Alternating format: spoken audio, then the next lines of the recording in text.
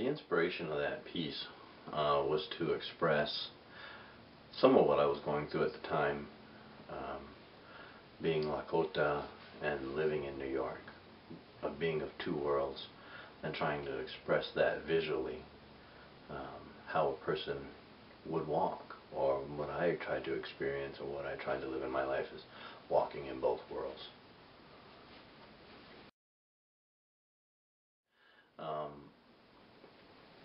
We have two opposing, or maybe multiple opposing, or multiple decisions that we make every day.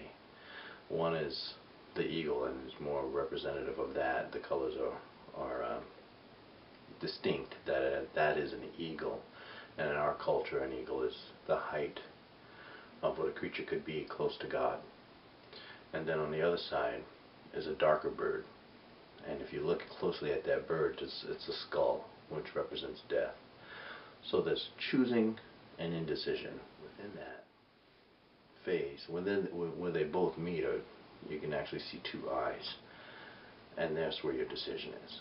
That is your expression. So she definitely does have a face where she is, but in her heart, she's still making a decision daily. And she's descending stairs, because life isn't always an uphill, but it is downhill at times.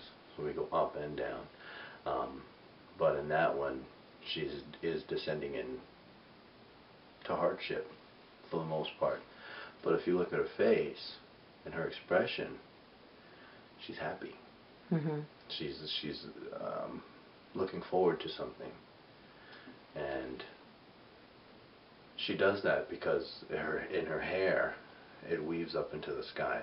Basically, it's a spirit, and in our culture we see old pictographs where your prayers go up, and there are zigzag lines that go up into the sky, and that's your being praying, and that's what that means.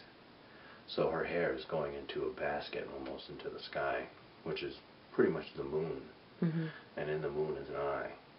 So she's praying, and that prayer is being seen, not necessarily heard. So it's a visual piece in that. And then in her purse, what she carries around is the earth, the moon, and the sun. So she carries that with her sense of being. You know, it's almost something you can remove.